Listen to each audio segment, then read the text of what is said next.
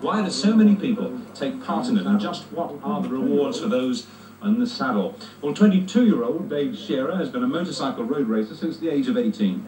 This year he was told by the sport's governing body, the Auto Cycle Union, that he's Britain's brightest hope in this year's 125cc World Championship to be held in France on April the 3rd.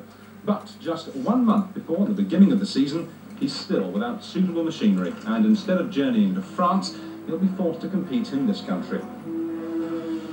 Well, still hopeful for the future, David is now hard at practice with a view to possible sponsorship.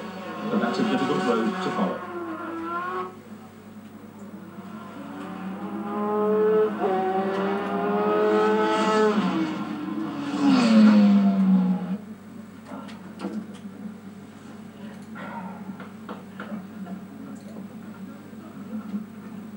Dave, pretty impressive.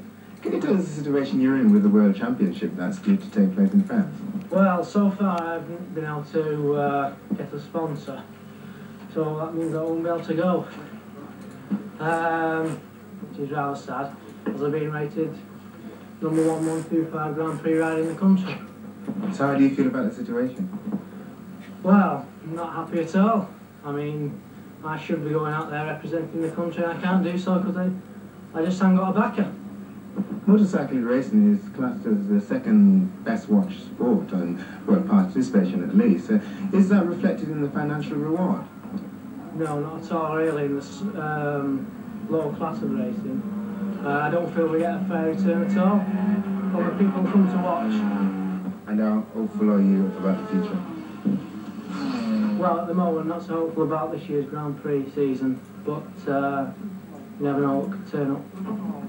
Well, best of luck. Thanks very much.